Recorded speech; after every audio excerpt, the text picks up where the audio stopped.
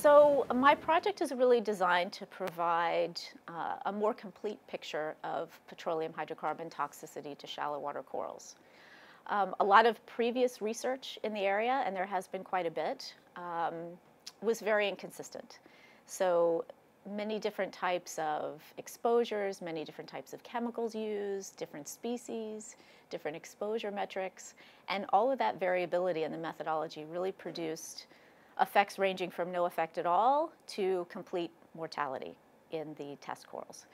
So there was a lot of conflicting results, and what we really wanted to do was sort of refine methods, come up with a very specific protocol for testing Scleractinian corals, and fill in some of the gaps in the data. So the overarching goal of the data that we provide is really to provide a basis for more effective decision-making should an oil spill impact a coral reef environment.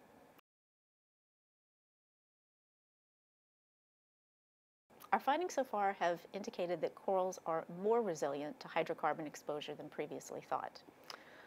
We have had some expected results and some not so expected results. So we're working with 5 species. One of those is the Atlantic staghorn coral, Acropora cervicornis. So this is listed as a threatened species under the Endangered Species Act. So that has some implications for its status in the wild and its protections in the wild.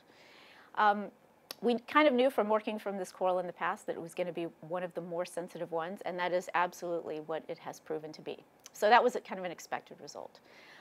Of the other species, I'm kind of surprised by how resilient they have been to hydrocarbon exposure. So for example, the massive star coral, Siderastria siderea, very prevalent throughout the Caribbean and the Western Atlantic. This is a tough coral, and it's impressed me with how tough it is.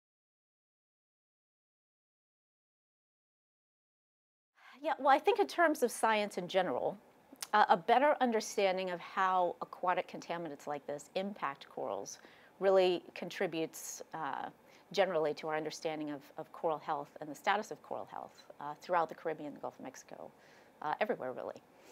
And that has some real implications, because these corals are more resilient than we thought they might be, at least in the laboratory. The why of that translates into some better understanding of how corals are affected by aquatic contaminants in general. And that may in turn lead to a better understanding of how to manage coral reefs to promote their resilience and their long-term health.